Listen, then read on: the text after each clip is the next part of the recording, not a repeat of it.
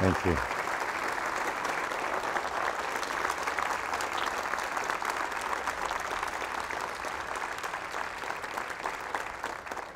Thank you all.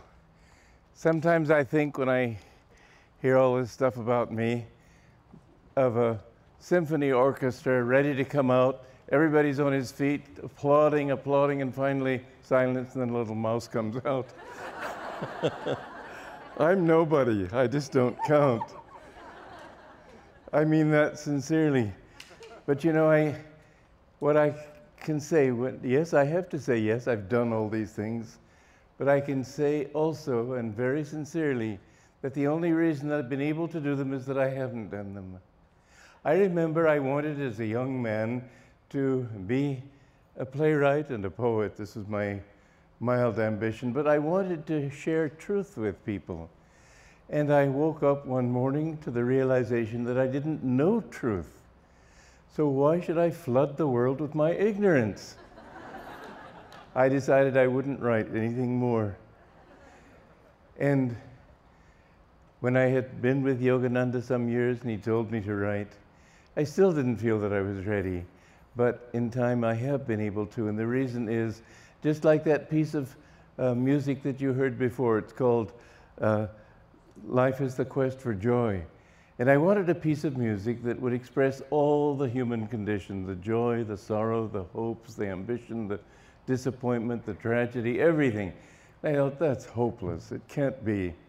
Then one day, I thought again, well, I can't do it, but maybe God can give it to it. And so I did what I've always done, but even more strangely. I put my fingers on the keyboard of the piano, and I said, God, give me a melody that says all that. And my hands began to move. And that melody came out. Da da da da da da. Da da da da da da da da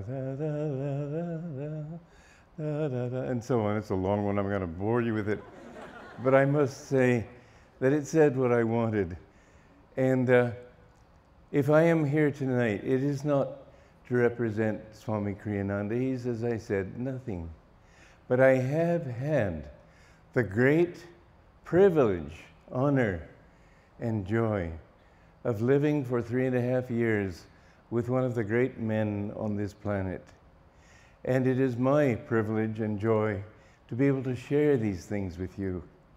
And in fact, in my book, The New Path, what I have tried to do is present my life with Master, as I call him, in such a way that people would be able to say, well, I could have been there too. I want to include people. I don't want to say, I had that luck, poor slobs. I wanted to be able to say, this is something we could all have. Sometimes people ask me, do I need a guru? I say, absolutely not. You don't need a guru. But when you reach the point where you desperately want to know God, then you do need a guru. And this was my search. And I hope it will be the search of many of you here, God willing, all of you. But when I was a young boy, you might say, 13 years old, I was born in Romania of American parents, so I don't really know what I am, neither fish nor fowl. But I had this deep desire to know what truth is, to know why we are here on this planet.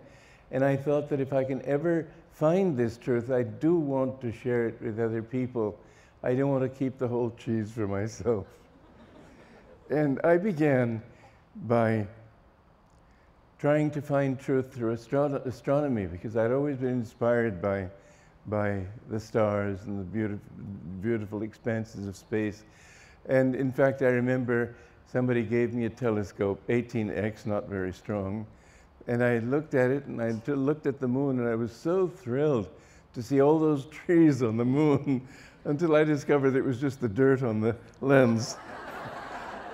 I didn't even have it focused, but still, my desire was to show, to understand how this vast universe came into being and why. And I was making a telescopic lens, and it fell off after 6 months of patient grinding and broke on the floor, and I sort of lost heart. So then I turned to politics, and I thought, well, maybe through a good system, we'll find what we're looking for. And I tried with, I didn't know anything about communism, but my idea of shared wealth and so on. And I realized that wasn't going to make anybody happy. And I tried it through music, and I tried it through art, and I tried it through all sorts of things. Business I didn't need to try because my father had been fairly high up in the Esso Corporation. I'd grown up with that, and I really didn't have any interest in that. I remember when I was 16, my father wanted to get me a tuxedo, and I said, "Dad, don't bother. I'll never wear it. In fact, I'm never going to earn enough money to pay income tax." Well, it turned out to be true. I met Yogananda not very long afterwards. I was 22 years old, and from then on, I've lived for God. But I didn't seek God, and you might wonder, well, why? How can you seek truth and not think about God? The fact is that every church I had been to just let me down. I asked of them a loaf, and they gave me a stone. I was very bitterly disappointed with what the churches had given me. I didn't like churchianity. I didn't like the thought that if you belong to this organization, this church, go to these Sunday services, then you will find God, you will find salvation. And what was salvation? Struggling for eternity in that little body? My God, what a hell. And I remember, I wanted, as I said, to be a playwright. And I remember I went down to Charleston, South Carolina. There was a theater there, and I wanted to learn stagecraft. And one night, I went out for a walk into the evening, and I asked myself, everything that I've tried to seek an answer to, it always comes back to that question, God. Then surely there must be some understanding of God that I'm not getting in the churches. And I asked myself, what is God? And the next question came up, who am I? I must be a part of him or I wouldn't be asking that question. And then I thought, well, his consciousness, he must be conscious. He can't just be an abstract force. It isn't my brain only that makes me conscious. It must be something that I'm in tune with receiving. And I realized that God had to be infinite consciousness. And I found, as I meditated on it further, walking through the night, that when I was happier, when I was more clear-minded, when I felt more in tune with the universe, it was when I was more in tune with my higher self. And when I wasn't feeling those things, it was because I was less in tune. And I decided then and there, I was 21 years old, and I said, then I've got to seek God. That's the only purpose of life.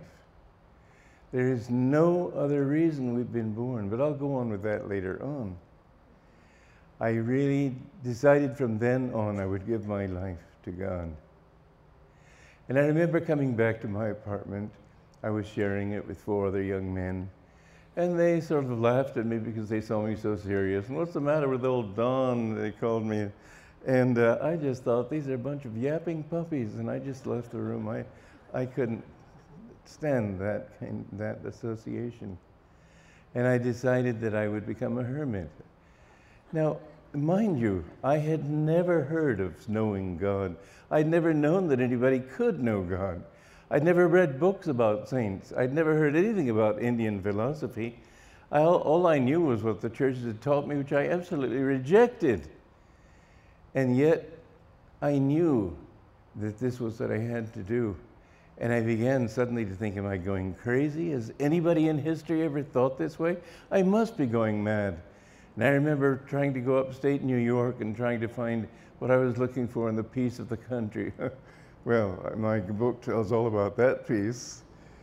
But I found a book on my mother's shelf. Somebody had told me in Charleston about a book called the Bhagavad Gita. And I didn't know that book. I didn't know anything about that philosophy. But somehow that name, it had a resonance with me.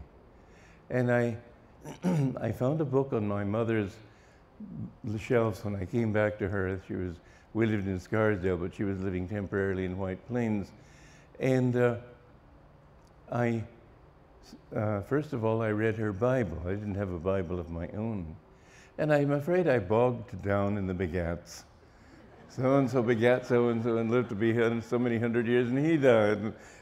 I just thought, well, if God really had wanted me to follow that way, surely he'd have introduced me in some better way to the Bible than that. Because it just didn't say anything to me. And then I saw another book on her shelves, and it said, A Short World Bible. And when I read the excerpts from the Hindu teachings, I was absolutely floored.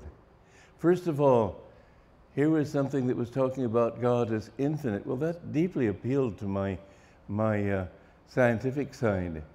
God couldn't be just a man with a long white beard or a judge waiting to condemn people to hell. It couldn't be that. He must be something more. And this infinite. But then it also said, God is not, you can't limit him. There are millions of definitions of God, but you can't say he's this or that. He's everything. And then it said that no one person and no one religion can own God. And I thought, what a relief to hear that. And my father had just been, this was the working of karma, the working of God's will, anything you want to call it. But my father had been sent to Egypt to be in charge of an oil exploration there. And I was packing my mother up to go join him. And the day I put her on the ship, that day, I walked uptown New York and I found Autobiography of a Yogi. I tell you, it was, if my parents had been there, I, who knew absolutely nothing about these teachings, I don't know if I'd have had the strength of will to tell them I'm going out to do this thing, which they would have thought completely crazy. But they were powerless. Mother was on a ship, Dad was over there. We didn't have airplane travel in those days. Well, there was some, but not enough for that. And this was 1948. And I got this book, and I read it between tears of joy and tears of love. It was the most moving experience of my life.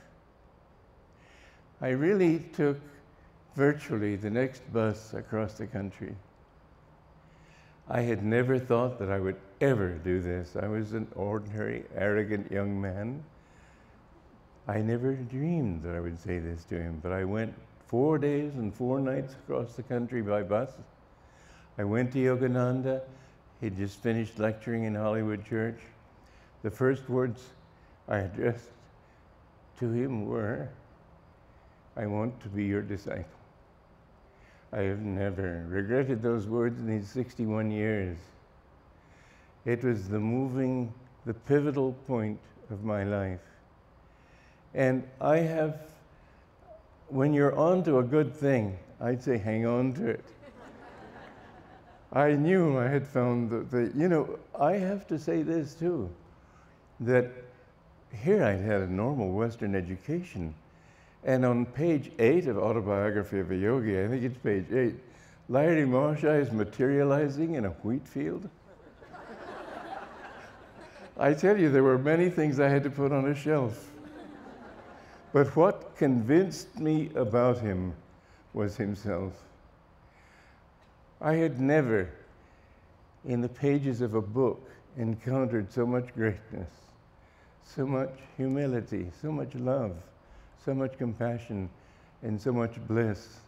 And I had been willing to give up everything and go and live in a jungle just thinking I might somehow, with time, effort, and luck, find a little peace of mind.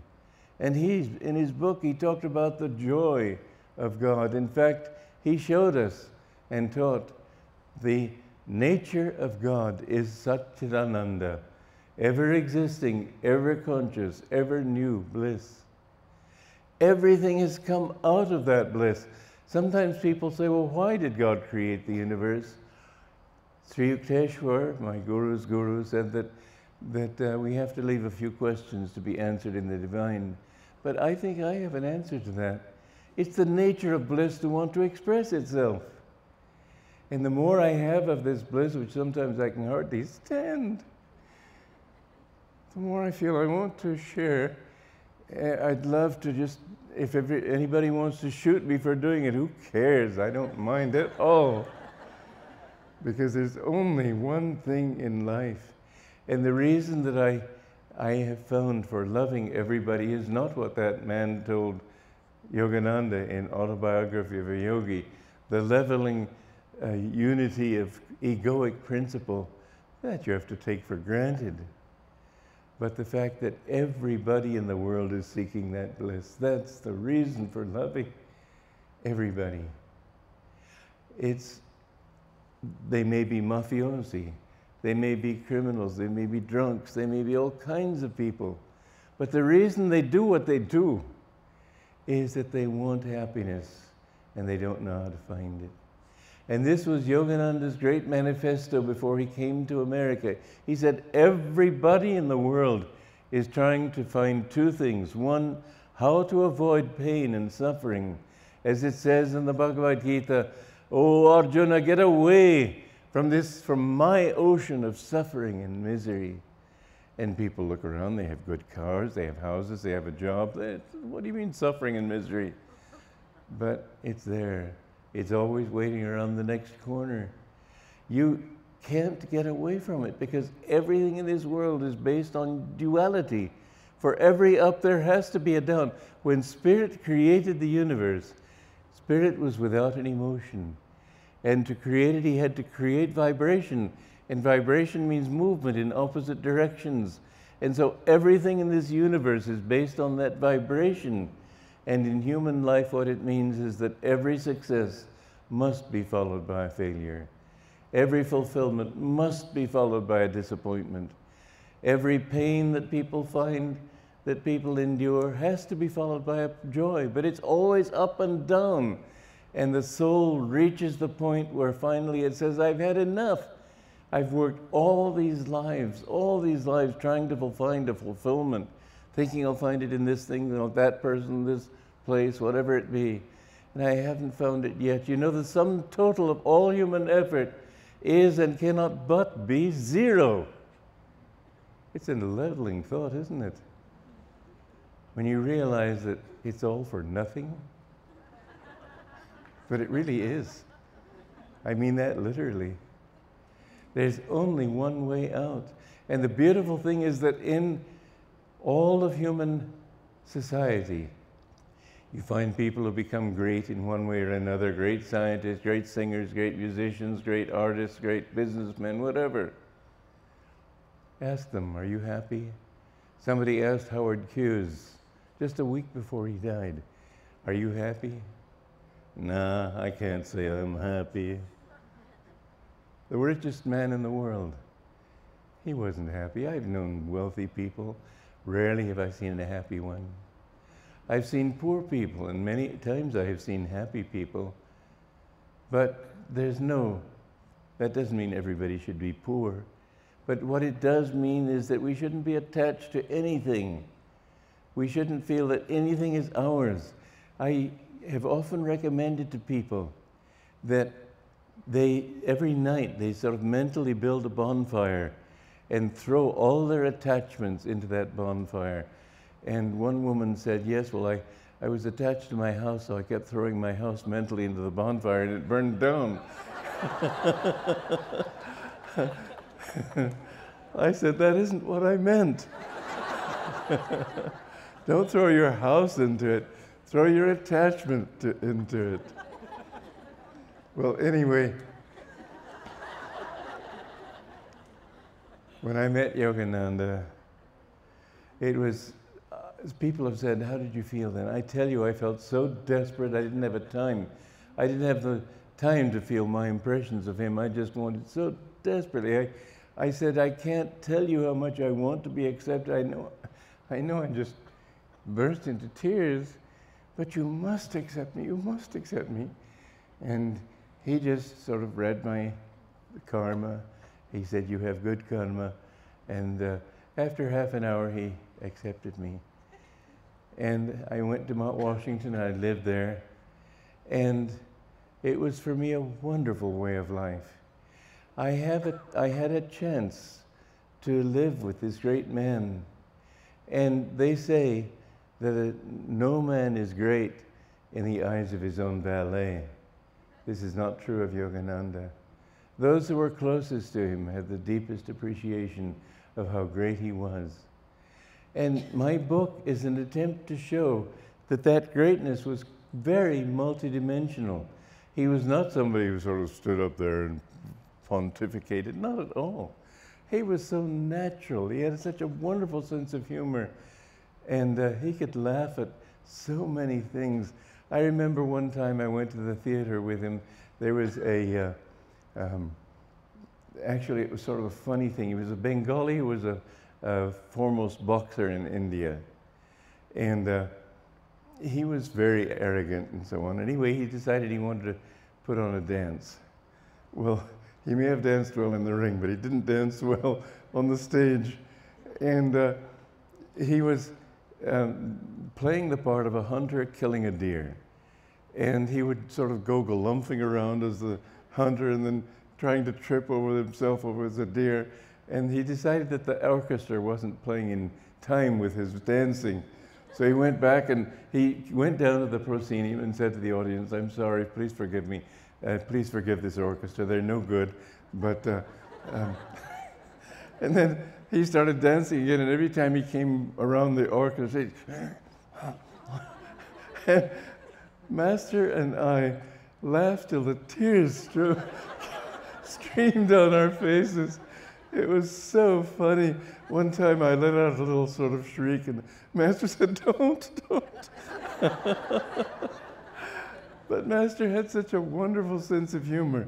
And yet, you know, the wonderful thing about him too was there was no sense of ego. I never saw him with even a slight twinge of, where do I fit into this? He didn't. It was like when you looked into his eyes, it was like looking into the infinite. He could be so wise and was wise, and yet so naturally wore his wisdom like a comfortable old coat. And living with him, I had many, many opportunities. I have, in the book, in the New Path, I have written, I would say, several hundred stories about him. But then I also wrote The Essence of Self-Realization. I also wrote Conversations with Yogananda. And every now and then, I remember another story. And I have found that I've lived my life really, I have to say, thinking about those years and thinking about what he said, because there was teaching in every gesture, teaching in every expression. And sometimes 20 to 30, 40 years later, I'd remember something, oh, that's what he meant. But I didn't see it right away. For example, one time he said to me, why does the sun not shoot out into space going around the Earth going around the sun? Why doesn't the Earth shoot out into space? And I thought he wanted a lesson in astronomy. And since I'd studied that, I said, well, it's the centripetal force that pulls it. Centrifugal force, is that it? Centrifugal, I think. That pulls it, keeps it tied to the sun. And he said, then what keeps the Earth from falling into the sun? Well, that's its centripetal force that wants to make it keep moving away. And he didn't say anything, and I thought, well, that's nice. He probably wanted a lesson in astronomy. Later, I thought back, oh, he had a lesson in that. He was saying that what pulls us, what keeps us to God, what keeps us close to God and rotating around Him all our lives, we can't get away from Him, is His love. And that love tugging on our hearts.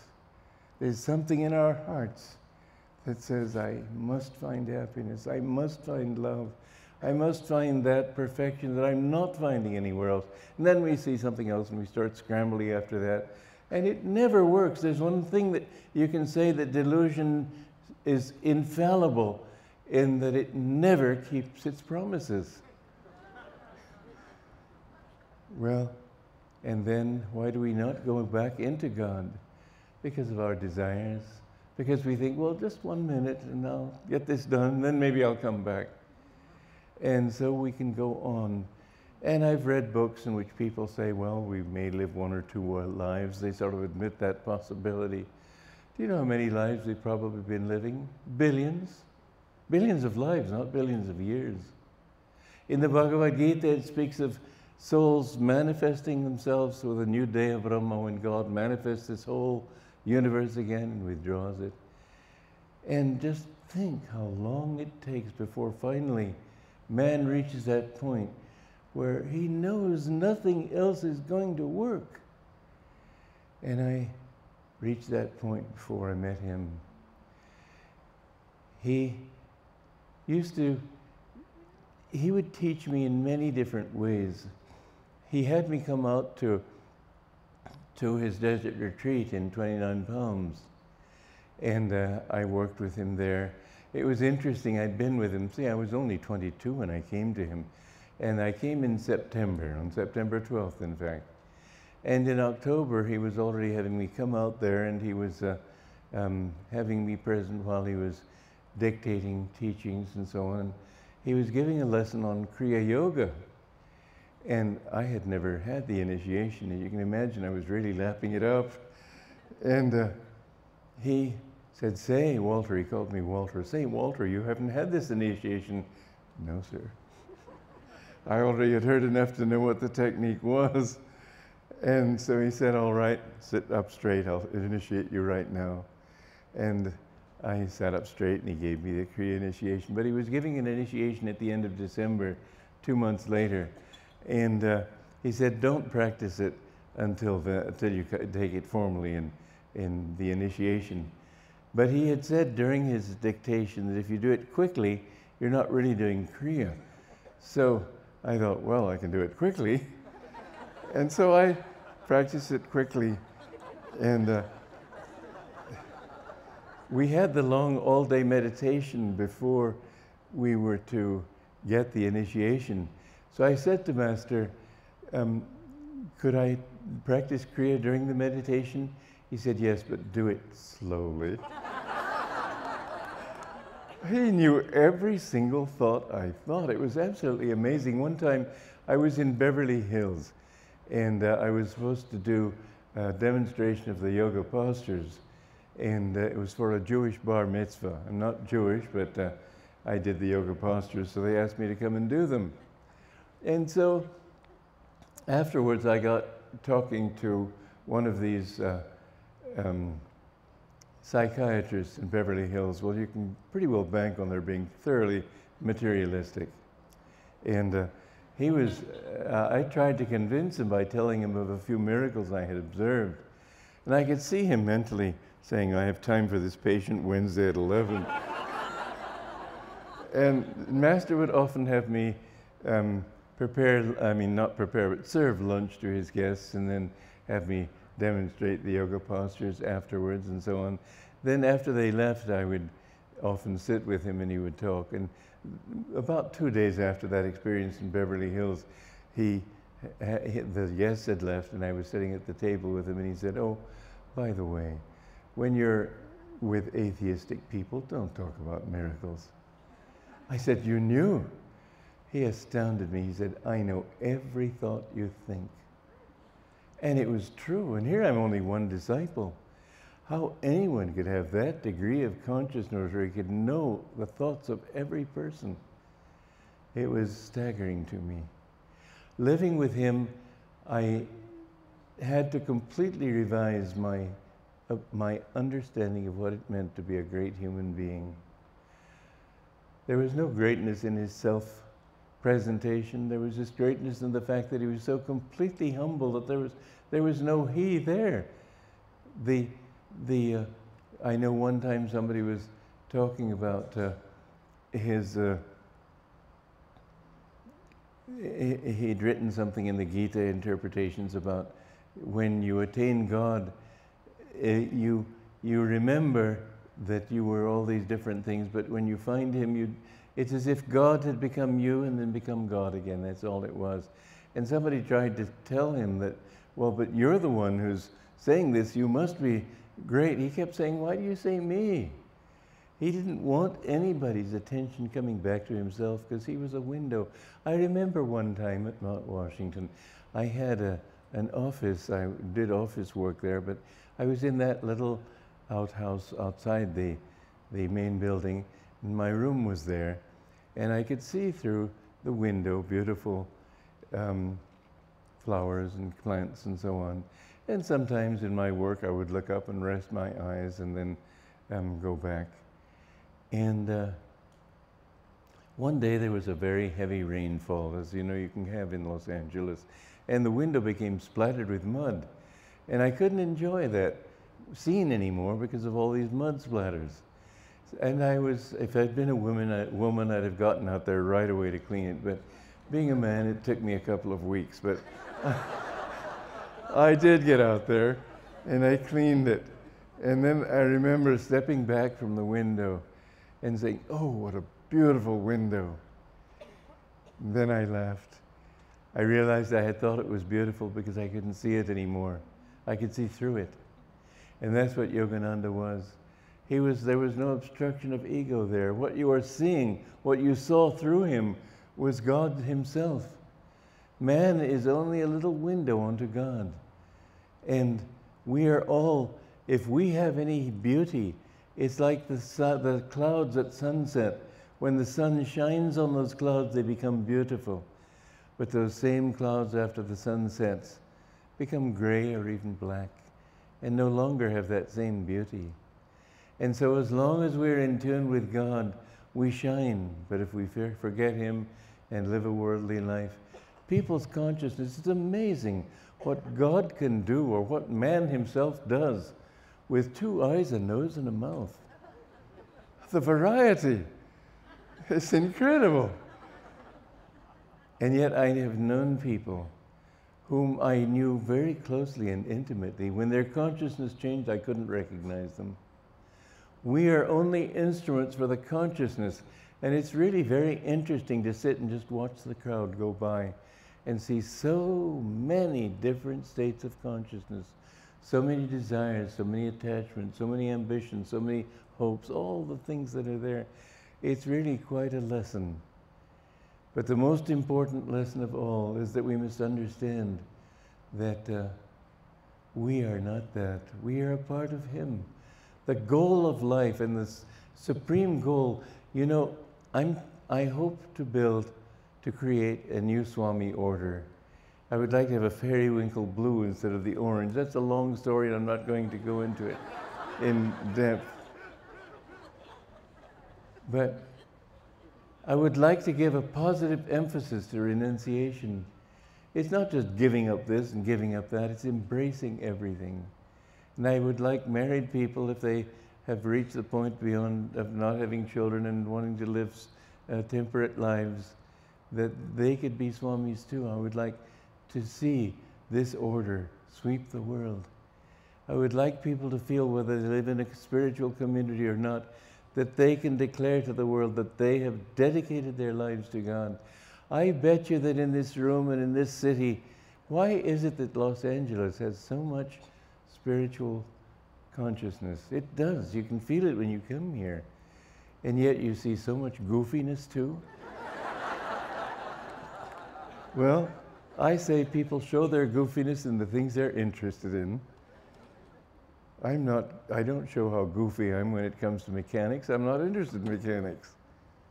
Wouldn't know how to fix a car at all. All I know about a car is that it's a magical thing. You propitiate it by turning the key.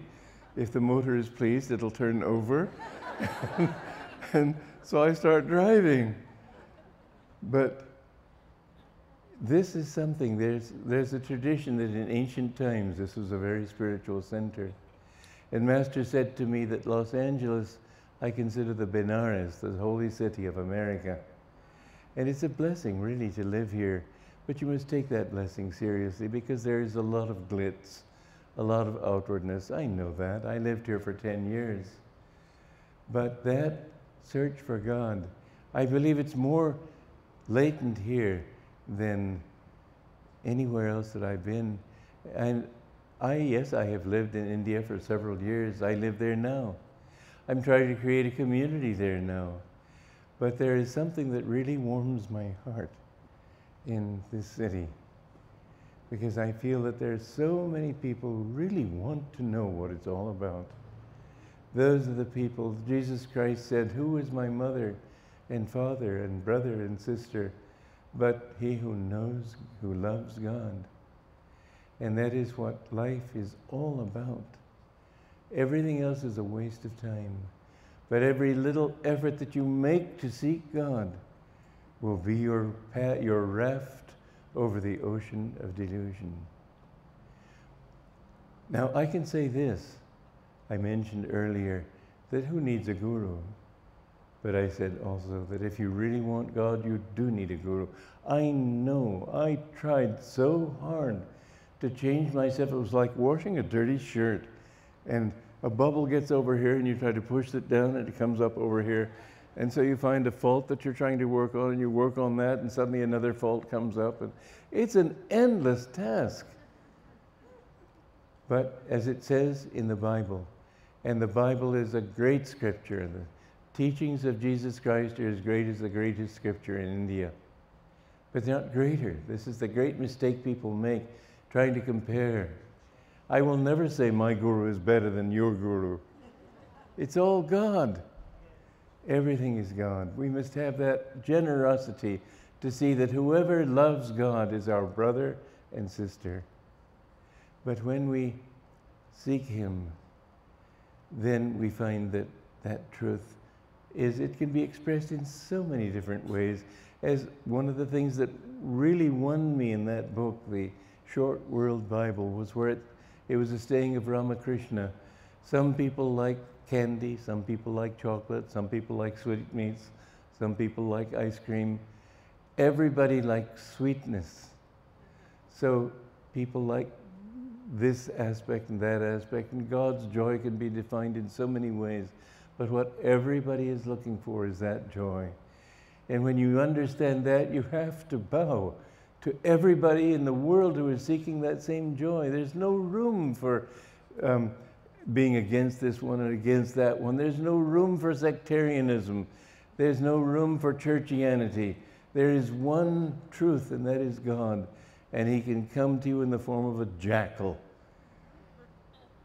He can come to you in any form. But one thing, when you know that, it says in the Bible, "As many as received Him, to them gave He power to become the sons of God." And what does it mean to receive Him? It doesn't mean to say I believe in Him. People believed the world was flat. They didn't make it so. You can believe anything you like about Jesus Christ or Yogananda or Ramakrishna or anything. It doesn't make your understanding any better. You must experience these things. All those who received Him. How do you receive? The guru, the purpose of it, there was a story my guru told me about a man who was being troubled by a demon. And this demon, he read in the Shastras and the scriptures that he could get rid of a demon by saying a few mantras into some powder and throwing the powder onto the demon. And so he did it. And when he did it, the demon laughed. He said, "Before you could even say your mantra into the powder, I myself got into that powder." And my guru used this as an illustration to show that the ego with which you try to banish this delusion is already infected with the disease of delusion. You can't get out of it. If your desire is to know God, if your desire is to get out of the ego, if your desire is to find freedom, then you do have to have a guru. I can at least say for myself, and maybe I'm less talented and less intelligent and less all kinds of things than other people, but I couldn't have gotten anywhere if I'd gone to that jungle and tried to meditate. I didn't know what it was all about. But it wasn't only his teachings. There was something more. It was a transfer of magnetism. You know, as a magnet, if you put it next to an unmagnetized piece of steel, that unmagnetized steel will become magnetized. How? Because all of its molecules, which sort of are canceling by being directed in haphazard ways, all of them become directed in one way. And you have the power of the universe right within your own body. But because your desires, your tendencies, and so on, samskaras, take you in so many different directions, you hardly have enough strength to get out of bed in the morning sometimes. My guru used to say that in 1 little gram of flesh, there is enough energy to keep the city of Chicago burning in electricity for 1 week. We have tremendous power.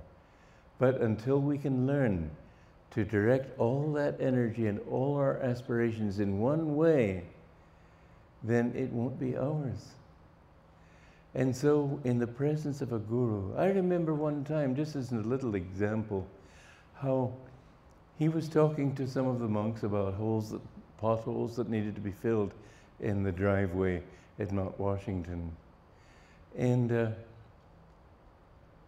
I wasn't involved in that work. So I had my eyes closed. It was hard for me because every time he talked to us as a group, he would always look at me, and I said, I wish he wouldn't look at me. I just want to meditate and feel his presence. But he always did. But this time he didn't, and I was closing my eyes, and I can't tell you the waves of bliss that just came over me. Bliss and love were such a power in his presence that sometimes you'd find yourself just weeping. One time when he was editing, I helped him in my small way. I mean, 23, what can you do as an editor? But still, he asked me to, and I know that it was because he saw this in my past, and it was a job I had to do. And so I was helping him with editing the Bhagavad Gita.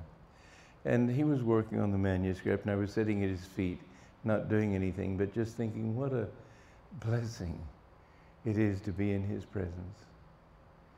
And he didn't say anything, he just kept working. And when it was finished, he asked me to help him to his feet. And then he stood just a moment, looking into my eyes. He said, just a bulge of the ocean. He never saw himself as something to be looked at. He was just a bulge, a little wave on the ocean of God. He always turned our attention back to God. Living with him was in itself a fantastic experience. I have met saints in the world. I've met quite a few.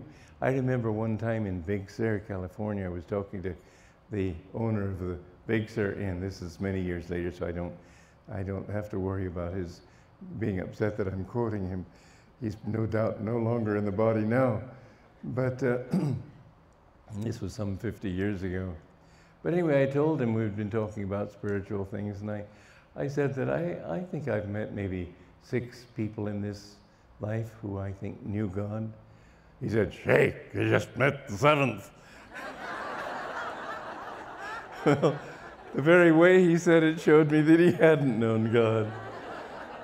But I have lived with people who really emanated great love and great joy. I stayed many times with Ananda Ma, many times with other great saints in India, and it was a wonderful memory for me. But I have to say that, and I'm contradicting myself, and I shouldn't, but there was one thing special about Master. I am comparing, but I'm not comparing. I know they're all equal, but what endeared me to him was they could be so normal. They were all sort of as if having to fend delusion, keep it off at a distance. He could just mix with everybody. I remember one time he was at this, well, it was the same show I told you about, that one where this dancer was doing, it was a strange evening. Anyway, but you know, when that same dancer came down, he was all outraged because he was, well, I'll tell you the story a little bit further. He'd been chasing this deer, and finally the deer died, and you saw it going through its agony, struggling all over the floor, and finally died, and you thought, oh, thank God it's over. Oh no. Oh no, we forgot he was the hunter. And he went down and picked up this deer and did his victory cakewalk. It was so funny. And Finally, we noticed that somebody in the orchestra was going like this, and the curtain began to come down. All you saw at the end was these feet striding to give the people on the sidelines a piece of his mind. And afterwards, Master, he was talking and spluttering in outrage, and Master was very loving toward him and said, it's okay, and he tried to calm him. But there was one man in the group there, not a disciple, just an Indian who had been having a little bit too much, let's say, or perhaps you would say he knew no pain. Anyway, he was embracing Master like this, like an old drinking buddy. And there was a Bengali disciple there who made some deprecating remark about his condition. Master said, don't. He had respect for everybody. There was one man, he came into a hotel, and this man was drunk. And when he saw Yogananda just walking across the lobby, he came up to him, embraced him. He said, hello, Jesus Christ. And Yogananda, with dignity, said hello. And he saw that this man was obviously, again, feeling no pain. And he thought he would just give him a little touch of bliss. And he did. And this man reared back and said, hey, well, what are you drinking? Master said, I can tell you this, it has a lot of kick in it. But he was so natural and so human, and yet so perfectly human, and that was the thing that absolutely amazed me. He didn't need to be off in the woods. He didn't need to have this mask of austerity to keep people somewhat at a distance.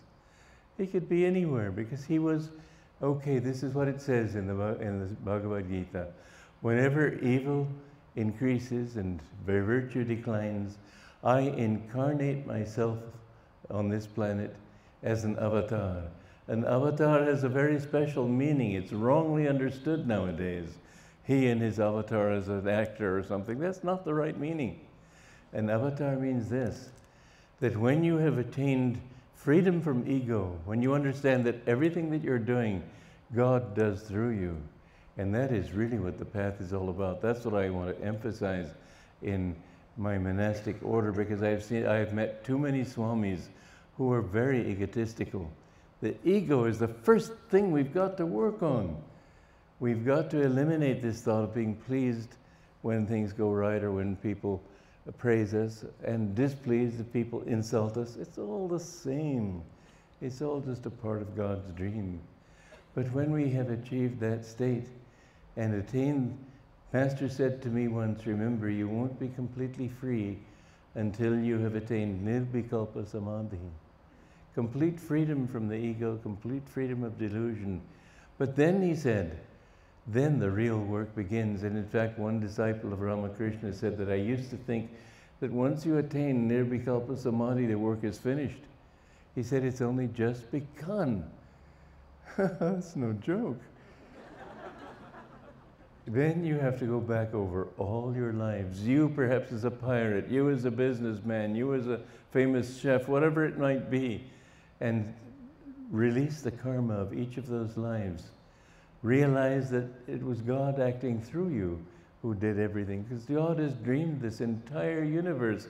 We don't exist except as a part of His dream.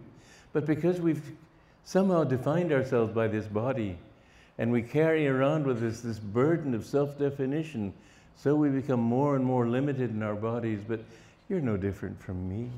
You're no different from the people sitting next to you. We're all one. It's like the flames in a burner on a stove. Each flame looks separate, but all are manifestations of that same gas underneath. And so when you've attained that freedom from realizing that you're not that little flame, you're the gas itself, the bliss itself, really not gas, but formless, formless, absolute. But then when you have finally released all the karmas of different lives, Master said to me that of the saints in Autobiography of a Yogi, the only ones who were completely free were Babaji, Lahiri Mahasaya, Swami Kriyananda, and two of Lahiri Mahashai's disciples, the saint with two bodies, Ram Gopal Moshamdar, and Swami Paramhansa, the saint with two bodies, as he's described in Autobiography of a Yogi. He told me he had met one other liberated soul in, he was a disciple of Ramana Maharshi, Sri Rama Yogi. And I got to spend 4 days with him. It was a very blissful period in my life. But this freedom, all these other great saints, and they were great saints, and in fact they have everything that Master had, any master can have. But they still had that little burden of past karma. And I said to Master, well, can't they just say when they've attained that state that they're free? And he said, yes, you can say that, but many of them don't want to because they take this as an excuse to come back and help their disciples. So those great saints are not less great for having been Jivan Muktas, not so at all. But that freedom, once you've attained freedom from everything, first of all, you're a Jivan Mukta, which is to say that state of freedom while living, freedom from the ego. But once you've attained Paramukta, Siddha, that perfect state of absolute freedom, you have no karma and you merge into God. Sister Gyanamata, who was Yogananda's most advanced disciple, I remember after she left her body, he said, I saw her merge back into that watchful state. And she didn't have any desire to come back. She'd suffered enough. And most people, there's a story that Ramakrishna told too, about 3 men who left a village. And they went outside this village and they saw a high wall. And they wondered, well, what could be on the other side of that wall? And they figured, well, the 3 of us, we might be able to get one person up there, and then he can tell us what's over there. So they managed to get one up on a stand on a rock, and then somebody else got up on his shoulder, and he was able to get up onto the top of the wall. And he looked down on the other side, and he clapped his hands joyfully and jumped down, and the others waited and waited. He never came back. And so the second one said, well, I promise I'll come back and tell you. So anyway, they found a stump, and one man stood on that stump, and the other one got on his shoulders and was able to climb, pull himself up to the top of the wall. And as he stood on that wall, he said, oh, he clapped his hands gleefully, jumped down on the other side. He never came back. And this third one said, I've just got to know what's there. So he found a trunk, and he leaned it against the wall, and he was able to clamber up this trunk and finally get on top of the wall. And he saw on the other side the most beautiful garden he could possibly imagine. And his only desire after that hot, dirty, dusty city, village rather, was to jump down and just enjoy. But then he thought of all those villagers back home who didn't know about this garden. Although they could find it easily, they didn't know anything about it. He's never heard of it either. And so he said, let me wait, let me not enjoy it completely, let me come back into this world. And he went back to the village and told other people about it.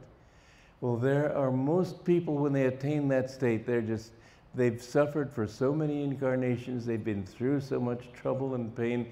I asked my guru one time, have I been your disciple for thousands of years? He said, it's been a long time, that's all I'll say. I said, does it always take that long? He said, yes. Desires for this and that take them away again and again. But when you've reached the point where you know this is what you want, God will test you. He won't make it easy. This is not a path for sluggards. But when you really are serious, when you know that nothing possibly can work for you, and unfortunately, you would like to think that people would seek him for love only, but there's always that little thing, maybe I can find it in fame, maybe I can find it in money, maybe I can find it in this woman, in that woman, in this man, in that man. And it goes on and on and on. I remember him telling Mr. Quaron, who was the head of our center in Mexico City, I lost touch with you for a few incarnations, and now I've found you again, but I'll never lose touch with you again. And every now and then, Quaron would say, you remember your promise, Master? And the Master said, no, I'll never lose touch with you again. But What a wonderful path. You know, the wonderful thing about it is that when people find God, there isn't anyone in history, in any religion, in any country, in any continent, anywhere, who has said, what a scam. In every other field, people are disappointed, disillusioned. They don't have what they want. Rich people are not happy. Poor people are not happy. Well, I could go on and on. Nobody's happy. Nobody has attained what he wants. They always think just around the next corner, just this little thing, and it keeps them going forever. But once you've found that, then some great souls, and this is what Yogananda was. It says in the Bhagavad Gita, whenever vice increases and virtue declines, I incarnate myself as an avatar on this planet, and I bring these things back to mankind. I punish evil, not evildoers, mind you, but evil. And I bring virtue back onto its seat again. And this was the role of Yogananda in this life. Now, this is another thing that's very interesting, and I'm just going to touch on it here. But Yogananda told us something that I could hardly believe. He said he was William the Conqueror in a past life. And I thought, my God, I was raised in the English system. And in England, they think of William the Conqueror as one of history's great villains. And here I find he's my own guru. I thought I had to do a lot of reshuffling there. And I've made a study of it. And in fact, I asked Catherine Van Houten to do research. She's a very good researcher, and she's just finished a book. We have a readers only edition here, but 2 souls and 4 lives. It's very interesting. I myself have to say that I think, and this book does a very good case of proving it, that I was his youngest son, Henry, in that lifetime. And he too doesn't get the good end of the stick at all. People think of him as, well, first of all, he was the least known king in England. His only purpose was to finish his father's mission. Secondly, they think of him, you know, when a person doesn't have any personal motives, he doesn't want anything from anybody, people say, well, come on, everybody's got a motive. If you're not going to talk about what yours are, frankly and openly, that can only mean that your motives are dark. And so people who have no wish except to help other people, they often get accused of having deep, dark motives of hurting people, taking from people, getting rich. I was on a TV show, on a radio show many years ago, and here in Los Angeles, in fact, and I had put out a record of my songs, and the interviewer was saying, well, why did you write these? I said, well, I'd like to raise the money to build a retreat so people come. So you can make a lot of money, huh? What are you gonna do? I don't make any money at all. I don't take royalties from my books. I just don't care about it. But this is how people are. This is how they see. Anyway, Catherine, why don't you just come up if you can? Where are you? I'd like you to meet her, because she's a very good researcher, and she wrote this book. And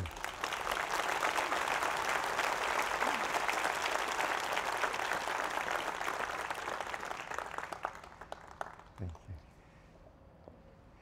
And I really think it's a blockbuster. Because it gives you an understanding. William the Conqueror, although he had to be strong, because those were a dark age. I remember Master, he was very impersonal too. You'd think that somebody who came to this world just to help other people would be interested in saving them from anything. But he said, those who have left here, I myself drove them away by my willpower. They weren't taking advantage of this way of life. Sounds like a very cold thing, but it wasn't cold. He just knew that they needed more experience. He thought in terms of thousands of years. I remember him talking to me one time about people who die and everything. He said, God eats people. You think a master is going to be pious and everything. He wasn't. But he was all the time very firmly anchored in helping people. I remember one thing he never did was force obedience on anyone. he would say to somebody who was falling into delusion, try to invite him, try to offer some better outlook. But when it didn't happen, he knew they'd come back. You can't get away from God. One person said to him, "Sir, will I ever fall from the spiritual path?" Master answered, "How could you? Everyone in the world is on the spiritual path." That's what it's all about. That's why we're living. And you may think you're living to become a great movie actor or whatever. None of those things matter at all. But the more you can feel God's bliss in yourself, and I can say this, I've been doing these things now for 61 years, and I can say that the bliss sometimes is so great I can hardly contain it. This is what life is for.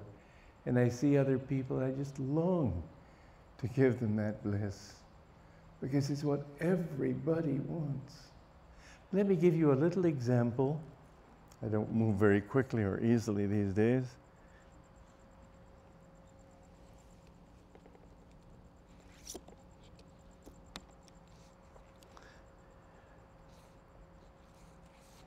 Of a conversation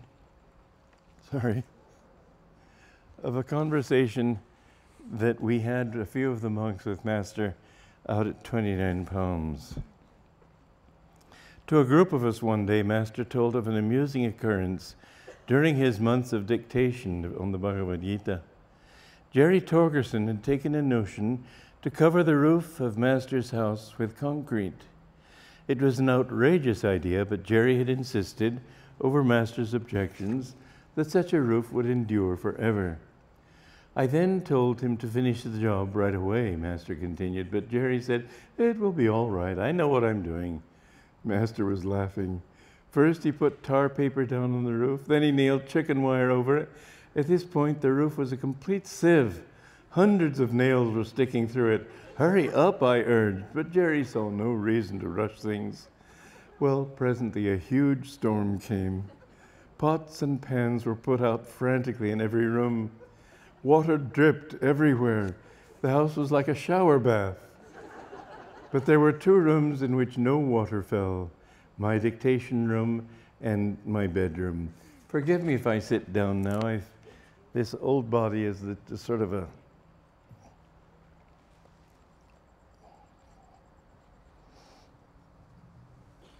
Well, okay. Thank you.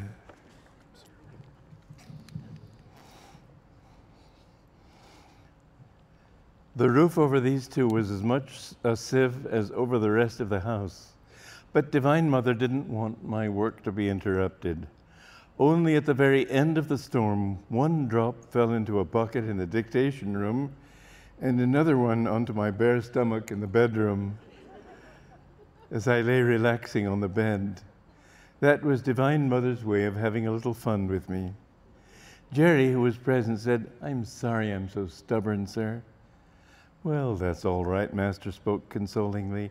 "I attract stubborn people."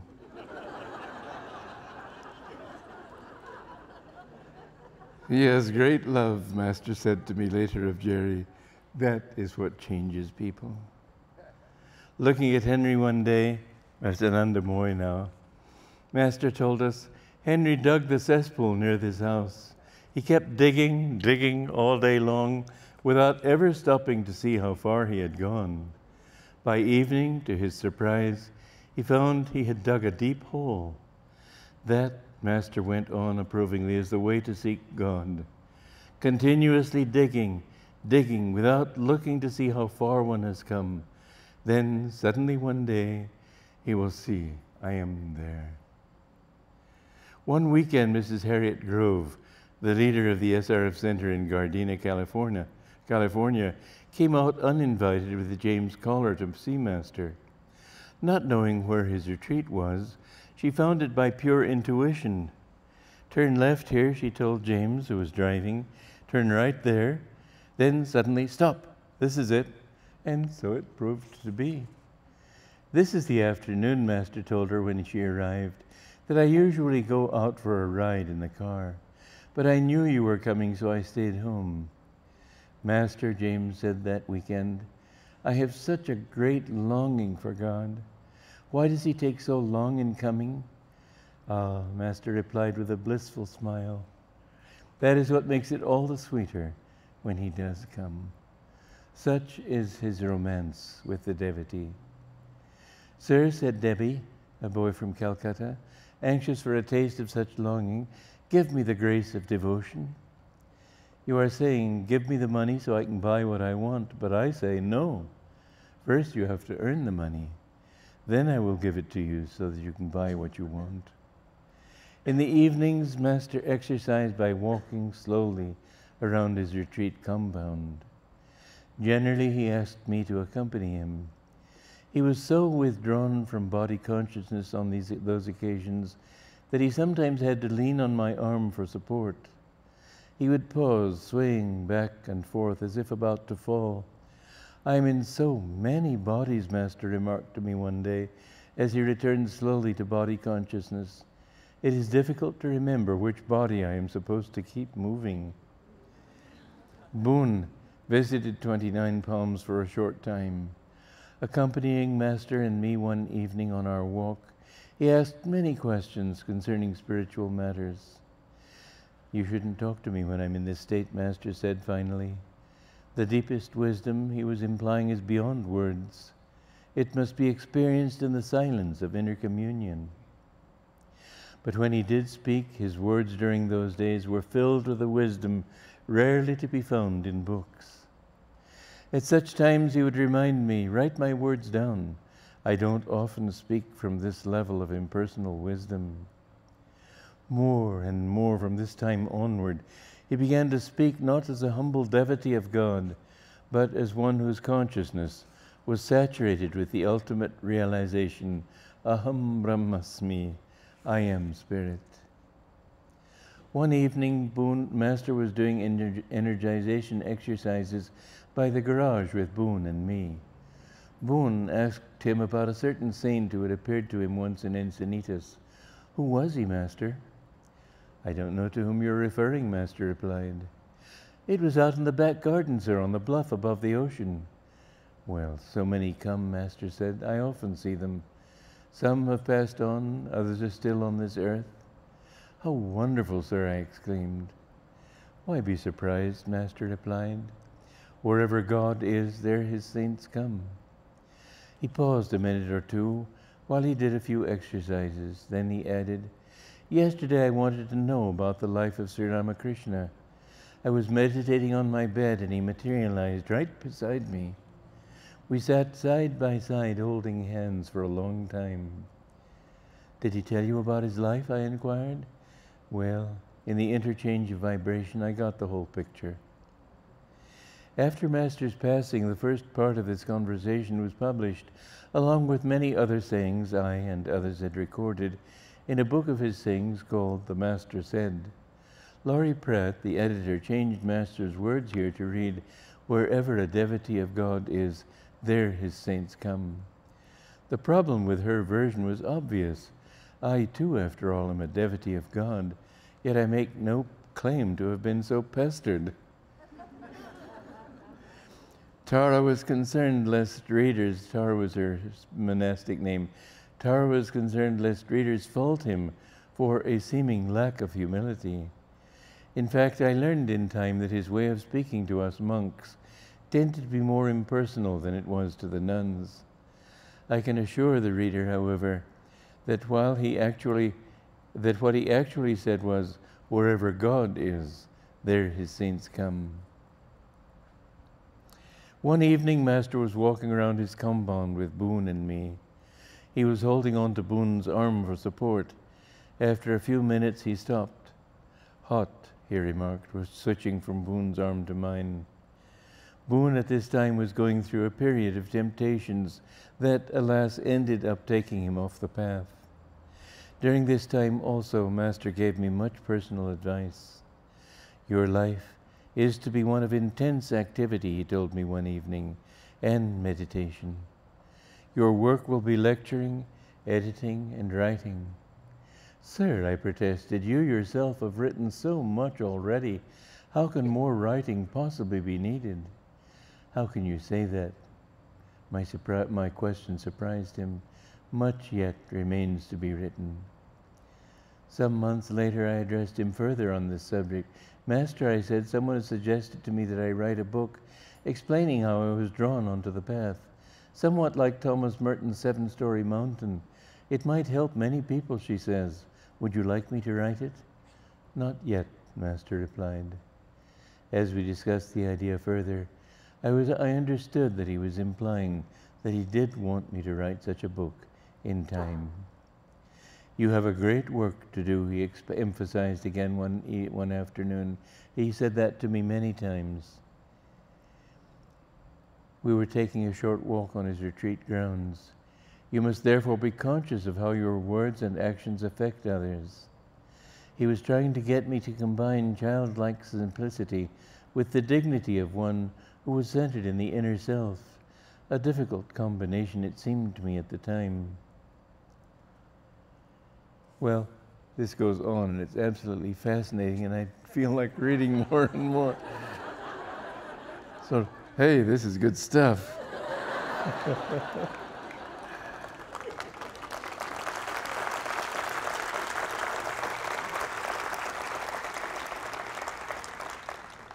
But I remember one time out of the desert, he said, everyone except St. Lin, that was the name he had for Rajarshi Janakananda, every man has disappointed me. And he turned to me and he said, and you mustn't disappoint me. And I knew that the men hadn't disappointed him spiritually. But there is this difference between men and women. Men's energy is more outward, women is more inward. And he wanted men to spread his teachings, to spread his work. The women disciples couldn't understand my zeal for it, but he pushed me in that direction. And I wanted, even as I came across the country to meet him, I was thinking, this is such a wonderful mission. I would like to spread it through the whole world. I want everybody to know about it. And he pushed me in that direction. And I think that he understood that I could only do it on my own. And I have done my humble best. But one of the things that he said, I remember it was a garden party in Beverly Hills. And he talked with more power than I have ever heard anybody speak with before. And he said, this day marks the beginning of an era, and my words shall not die. I am sowing my thoughts in the ether, and my words shall not die.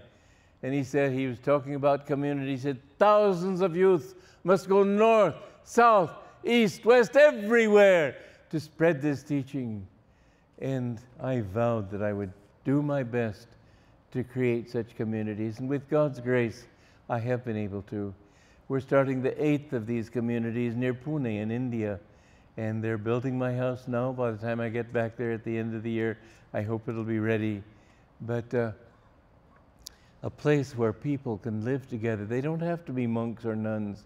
They can have children, they can have families.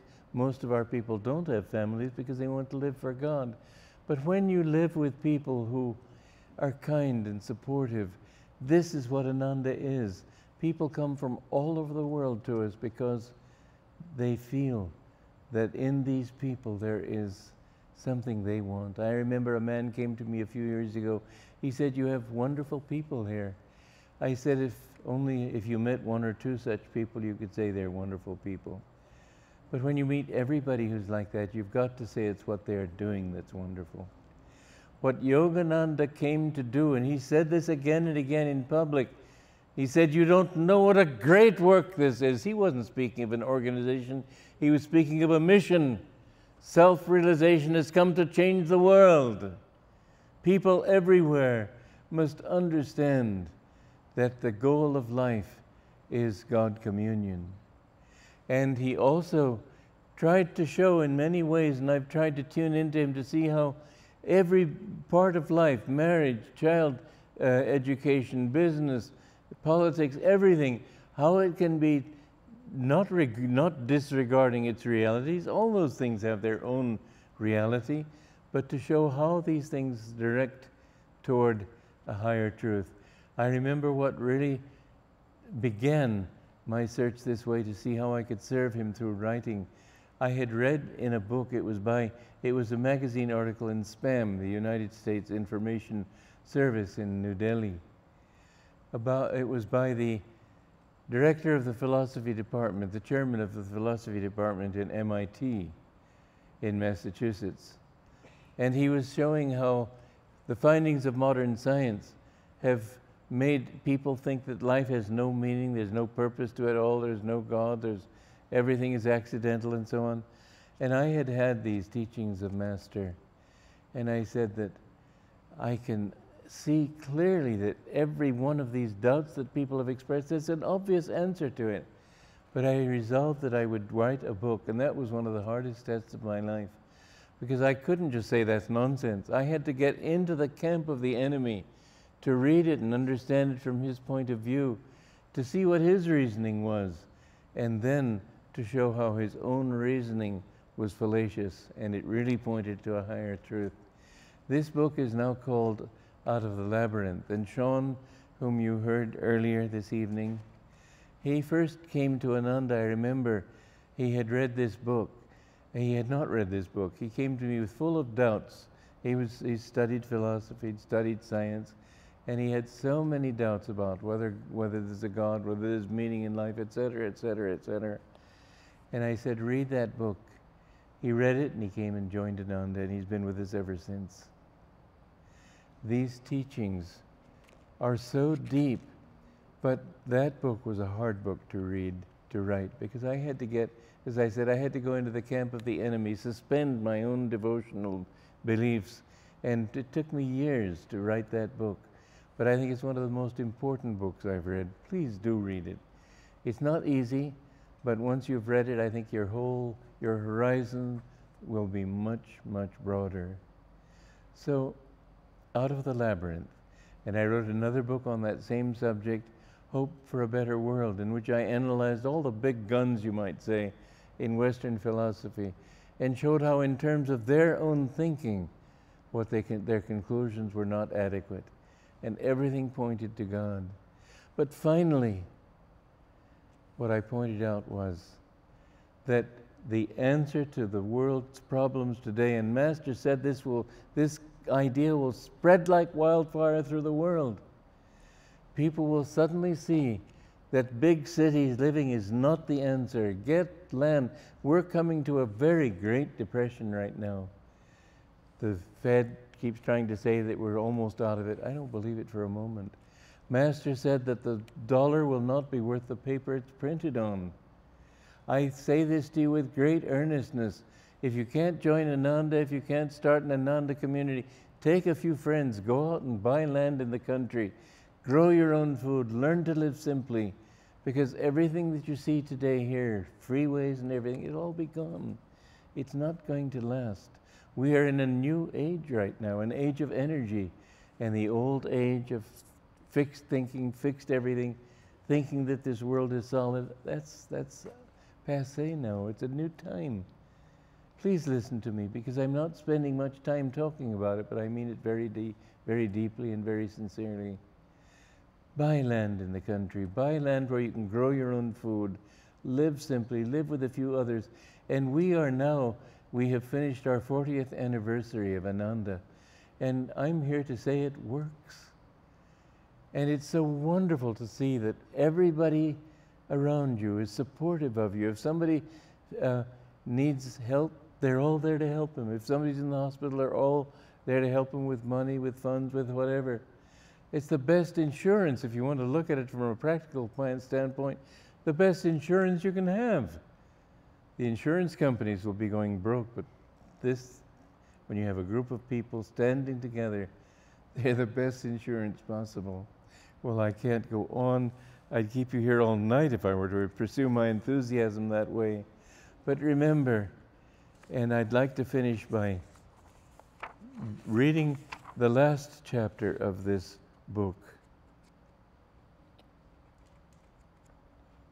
If I can get to it.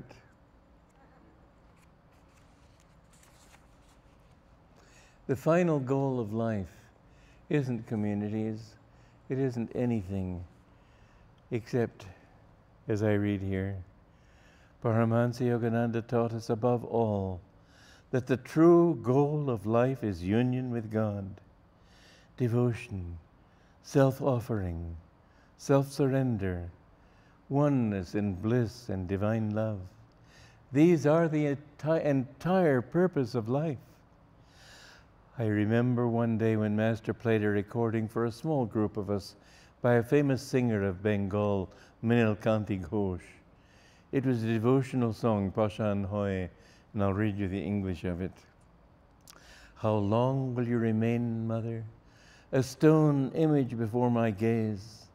Set fire ablaze in your eyes and come to me, dancing all over creation. O Mother, divine energy fills the universe with your flowing hair, garlanded by thoughts in all minds, dancing, dancing. O Mother, free me this day, this very moment, from delusion's bonds. Countless lives have I lived apart from you.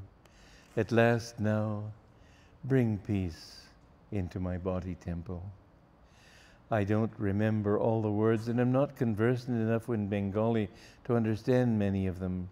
But I remember Master telling us afterwards, as I was listening, I too was dancing over all creation. Man's relationship with God is intimate and infinitely dear. What I've hoped above all in writing this book has been to convince you, dear reader, to live more deeply for God, to love Him so completely that you become wholly absorbed in Him. God hears our every prayer. Of all aspects of the divine, that of Mother is the sweetest. As my Guru once said, Mother is closer than the Father. I too prefer to pray to God as my Divine Mother. And I can testify to the truth of what my Guru told us. When you pray to her, she will answer. How often have even my trivial requests been answered? Like the so-called, well, this was something I mentioned earlier and I have to quote it, so I won't go to it. One needn't be formal in prayer. Indeed, God should be approached as one's own dearest friend and beloved. Many years ago, another example, I felt that Divine Mother wanted me to return to India. I had been absent from there for 10 years, but now I had enough money saved to go back and stay there for about 2 months. Shortly before my scheduled departure, I was driving my car into San Francisco when the engine threw a rod. I realized I'd have to trade in this car for a newer one. This need, however, placed me in a dilemma. The money for my trip was all the wealth I had. Should I trade in my car and buy a new one? Or should I keep my money for the trip Divine Mother wanted me to take? I've always tried to reconcile faith with common sense. Ananda village is located in the mountains, far from urban conveniences. A car is, for me, a virtual necessity. I wouldn't be able to stay long in India. Without a vehicle, I'd be virtually stranded upon my return. What should I do? I asked Divine Mother for guidance. I knew of no place in which to sit quietly and tune in. All I could think of was to have a quiet lunch with a few friends in a downtown restaurant. No guidance came. Finally I said, Divine Mother, you haven't answered me. Perhaps I haven't been silent enough to hear you. Common sense tells me, however, that I must have a car when I return from India. I see no reasonable choice, therefore, but to buy one. If you still want me to take this journey, you'll have to reimburse me. I paid $1,100 for a good second-hand car. This money, along with $700 I received for my crippled vehicle, covered the cost. I left the car dealership on a Friday evening. The next Monday morning at home, I received a letter from someone unknown to me. Enclosed was a check made out to me personally for $1,000. The letter stated, please use this money as Divine Mother wants you to. Now please ask yourself, how many people in America pray to God as their Divine Mother? Hardly any. Every time I recall this episode, my eyes fill with tears. Many, many times in my life have I found Divine Mother's loving assistance fulfilling my needs, answering my questions. In living for God, I have found the thrill of an unceasing divine romance. Let me end this book by writing out, first in Bengali, then in English, a devotional song. Thoughts from it found expression in two of my Guru's favorite chants. Amar sadhana mithilo, asha na purilo, shakuli furai jai ma. Amar sadhana mithilo, jonomer shad, gataki goma tore, kole tule nite aema. Shakuli furai jai ma. Amar sadhana mithilo, e pritibir keu bhalo to bash. It's so beautiful.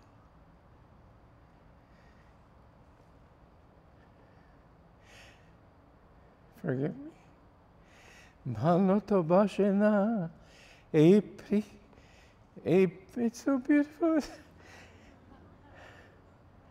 E prithibi bhalo bashite jane na, jeta ache shudhu bhalo bashabashi, sheta jete pranjay ma. Shokuri furai jai ma.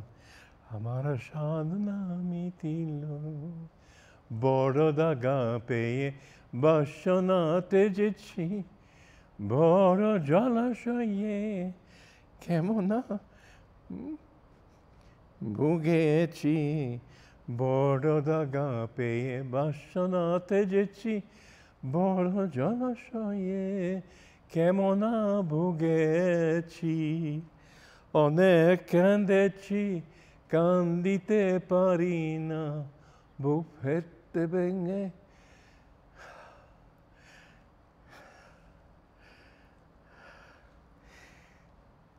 Bufette benge jaya ma, shokuli furai jaya ma. Amar sadhana mithilo. My desires have not yet been fulfilled. My hopes not yet realized. Oh, Mother, my earthly dreams have all fled away. Once more I call out from the pain of my heart, Mother, take me on your lap. Oh, Mother, my earthly dreams have all fled away. In this world, Mother, who is there that truly loves? In this world, they do not know how to love. There where true love is, there alone would my heart dwell forever. Oh, Mother, my earthly dreams have all fled away. Long, long have I called you, dearest one.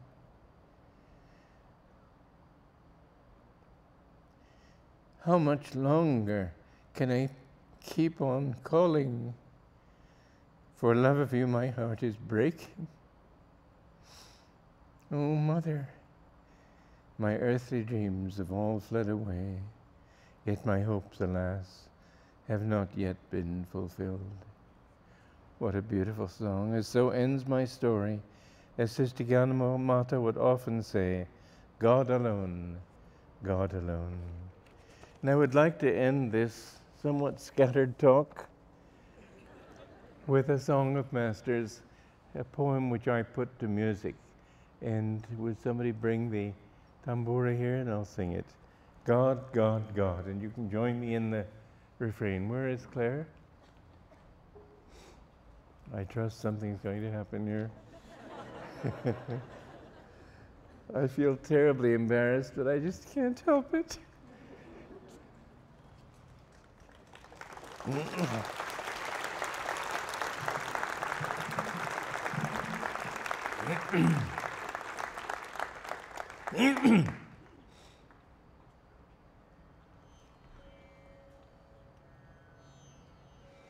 From the depths of slumber as I ascend the spiral stairway of wakefulness, I will whisper, whisper, God, God, God.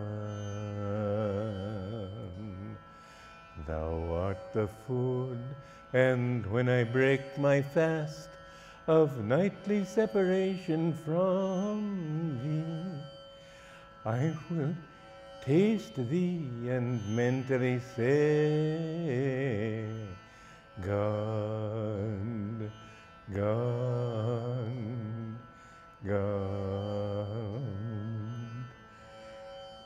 No matter where I go, the spotlight of my mind will ever keep turning on thee. And in the battle din of activity, my silent war cry will be, God, God, God. When boisterous storms of trials shriek, and when worries howl at me, I will drown their noises, loudly chanting, God, God, God. When my mind weaves dreams with threads of memories, on that magic cloth will I emboss God, God, God.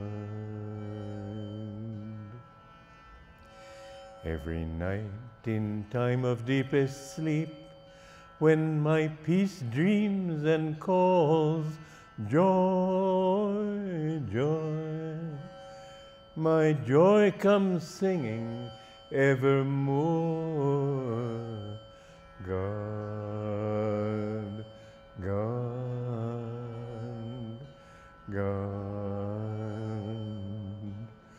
In waking, eating, working, dreaming, sleeping, serving, meditating, chanting, divinely loving, my soul will constantly hum, unheard by any. God, God, God.